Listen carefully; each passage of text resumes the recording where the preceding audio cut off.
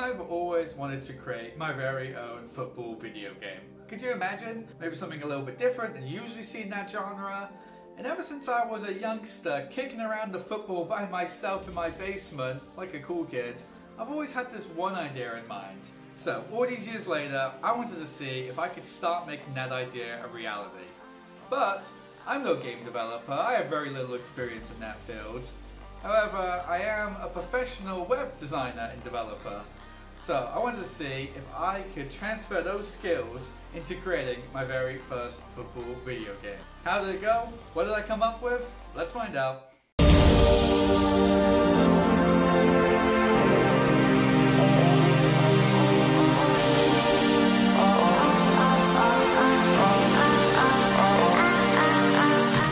So, this was going to be a HTML5 game that you could play right in the web browser built with JavaScript.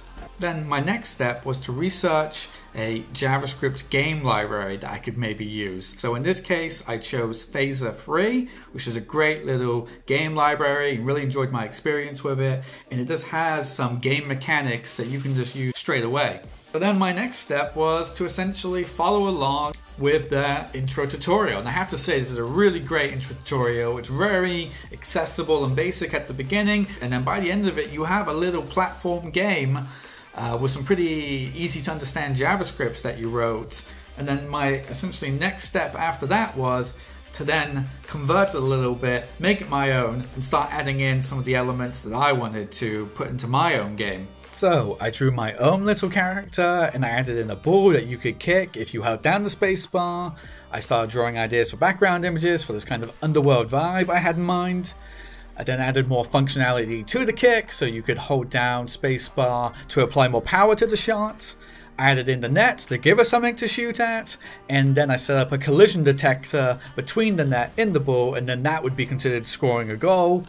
And this was why I was starting to get really inspired, because already we had a player, a net, a ball, all the basic elements needed for a football video game.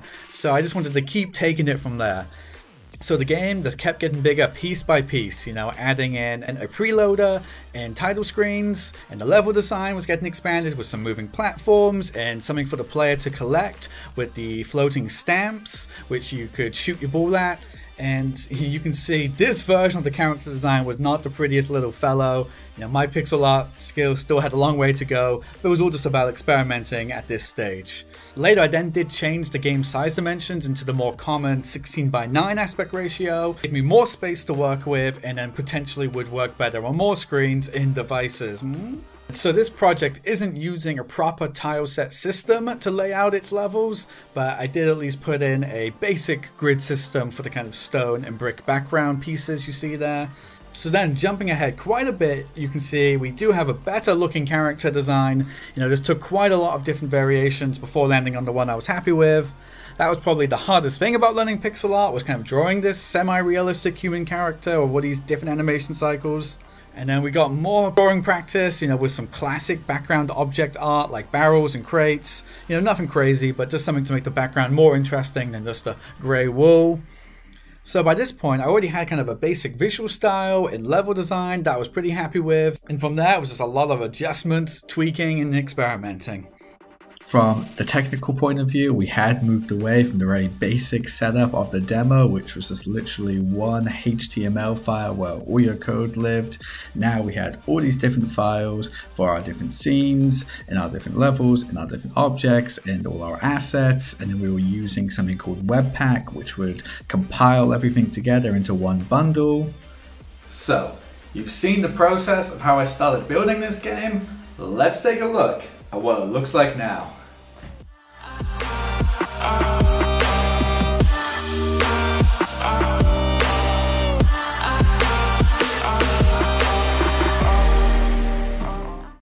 This is Pitbull, not the popular recording artists or the type of dog, but football that takes place in the underbelly of the city, aka the pits.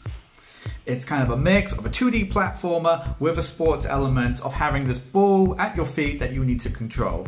You can shoot it around the levels to hit the targets, get to the higher platforms, and ultimately score a goal to beat the level. So this is a HTML5 game in the web browser and is played with a keyboard. You run and jump with the WASD keys, and you have one double jump if you're against a wall, so you can kind of, as if you're propping yourself up using the wall. Then of course you have a football with you. It will move if you run with it, and you can shoot it with the spacebar.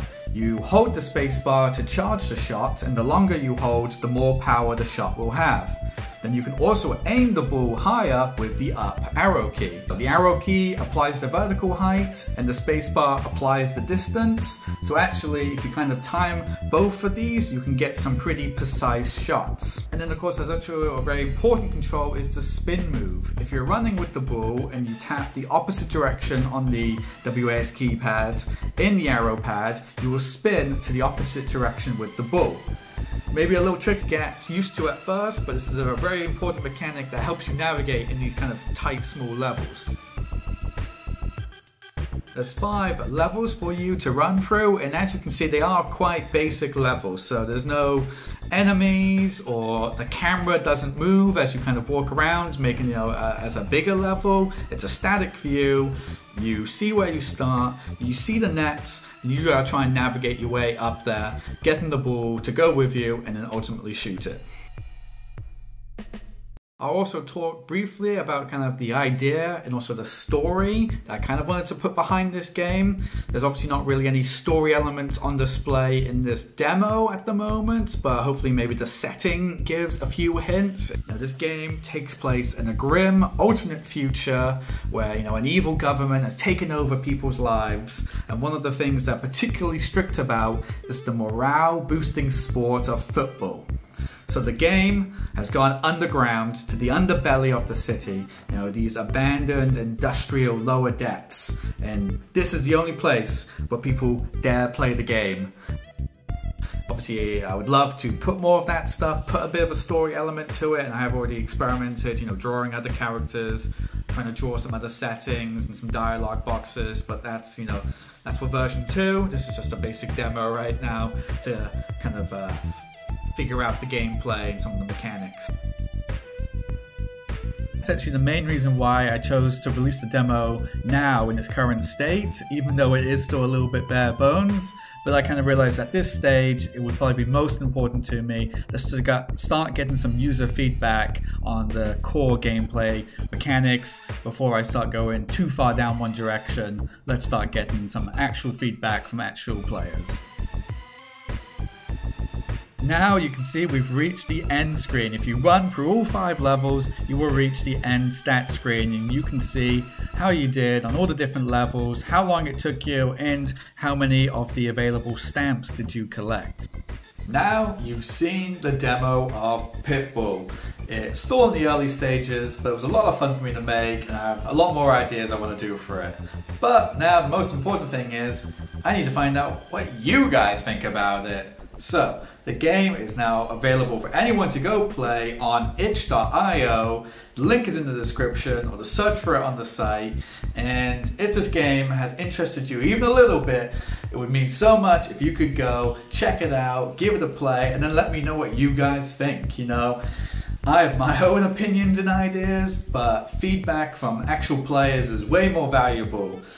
So tell me what you like, what you don't like, even if you think the game sucks but you have some constructive ways that I can make it better, then please tell me.